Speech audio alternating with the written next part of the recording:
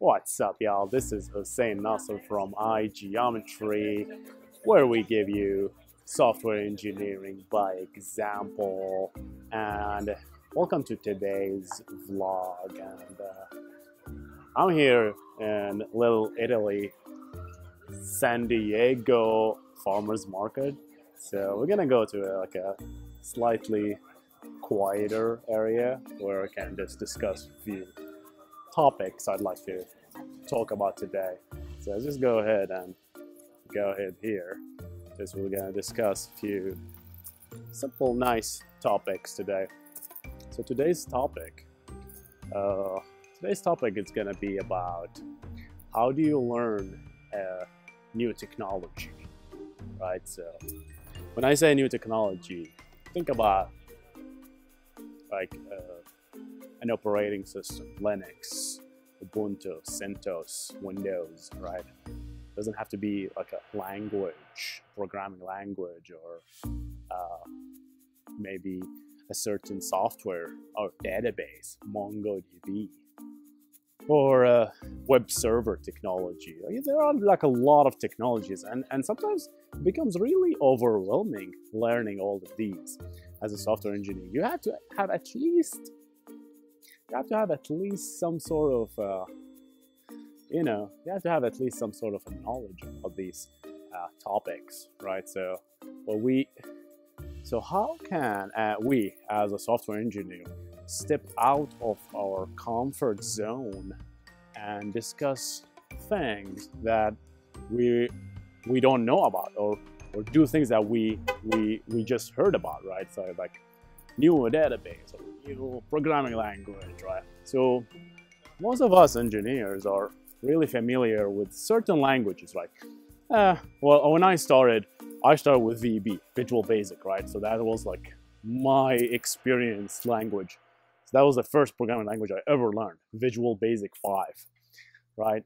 But I quickly grabbed the other languages, right? So C#, Java, Python, JavaScript. Even sometimes I coded in Prolog at one point. Operating systems, Linux, Windows, Ubuntu.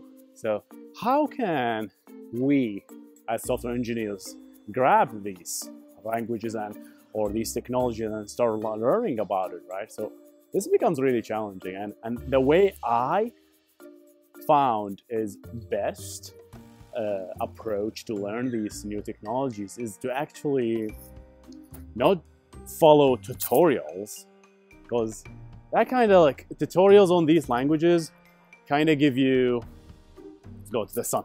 So it's much better lighting. So yeah, tutorials on these languages give you, or these technologies give you like the hello world of introduction, which is okay, I guess, but it doesn't dive you deep into the technology as you want it to be, right? So what you want to do is to actually practice with these languages, right? So how can one do that? How can you practice a language? So this is really, or how you practice a technology is really interesting. And the way I find it is the way I found most productive when I want to learn a technology is by actually practicing it in a project, in a small project. So how does that work? So, in your daily work or your daily job, right? Sometimes you find yourself want to build tools to help you do things that are routinely repetitive, right? So there are a lot of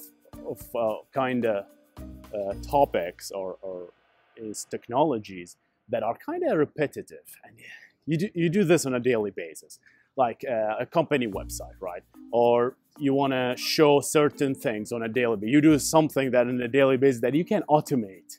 So what I do is I feel comfortable using C# to automate a certain technology, right?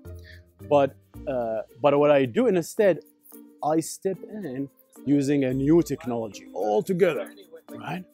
So I started using a new technology to automate something that helped me in work. So that's like kind of a mini project, right? So nobody knows about it. It's just you. It's like a helper tool that helps you do something.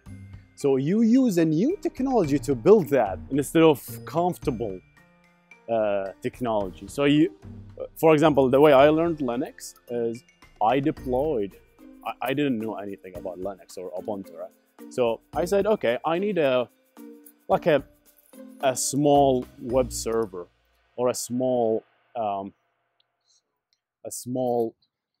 page or web page that explains about certain technology, right? Certain stuff that helps me in my daily work.